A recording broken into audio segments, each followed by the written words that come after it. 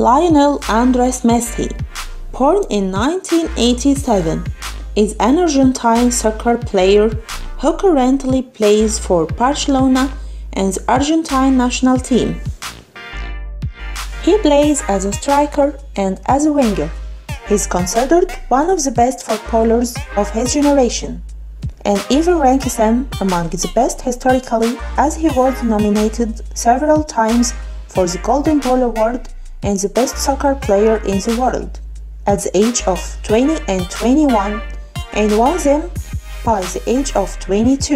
He has the most number of goals in 1 year, where he scored 91 goals in 2012. And now we will offer some opinions on Messi. We are lucky. Messi is one of the pleasures of life. It is a gift from God that we have the best player in the world in a football country like ours.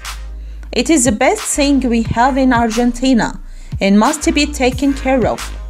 This is what Argentina President Mauricio Macri said at a press conference before a cabinet season after Messi retired. Messi cannot be stopped once he starts. He's the only player who can change his direction as he moves at the same speed. He's the best player in the world with a good lead. It is like a PlayStation. He can take advantage of every mistake we make.